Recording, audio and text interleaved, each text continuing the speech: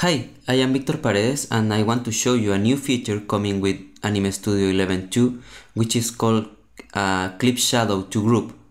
So normally in Anime Studio, when you create a shadow, you go to the layer you want to create a shadow. So I will go to the head group here of this character and I will select the glasses of this character. So I have this layer here and I will double click this layer to open its properties, and I will go to the shadows tab and I will activate the shadow here and apply this change. So now if I go to File, Preview, to render a preview, you can see the glasses have or has a shadow, but you can see the shadow is being shown outside of the character. So you are seeing shadow here, but you actually don't want to see a shadow here because that is not part of the character, that is part of the background.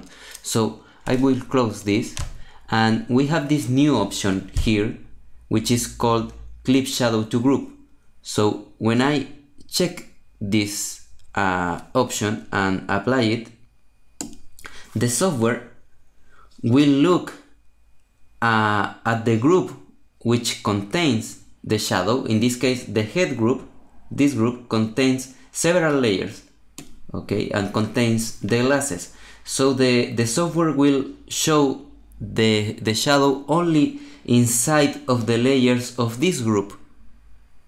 Okay, so now if I go to File and render a preview, you can see the glasses have the shadow, but you can see there is no shadow outside of the group because you only want to cast the shadow inside of the head.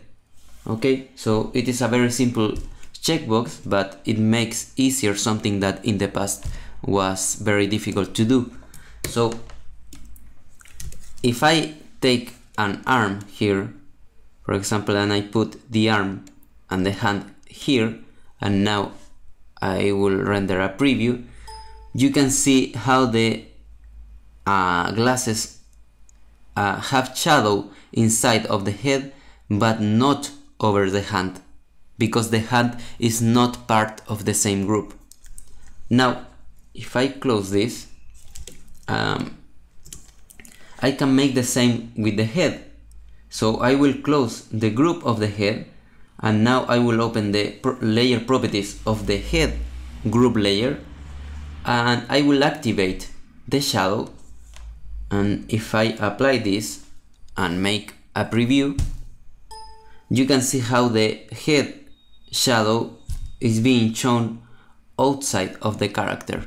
But again, I don't want that, so I will check Clip Shadow to Group, apply it, and now the software will apply the shadow only to the layers inside this group. So the head layer is part of the Papa group. It can be a group or a bone layer. In this case it is a bone layer. So the head layer is part of the Papa bone group. So the shadow of the head will be applied only over the layers inside the bone group.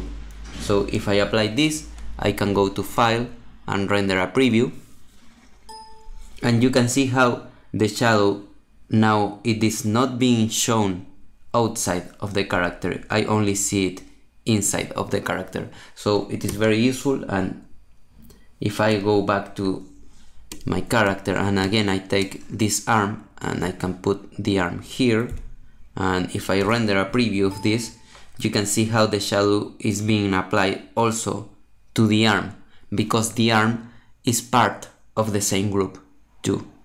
So you can group your characters to see how the shadow will be created inside it.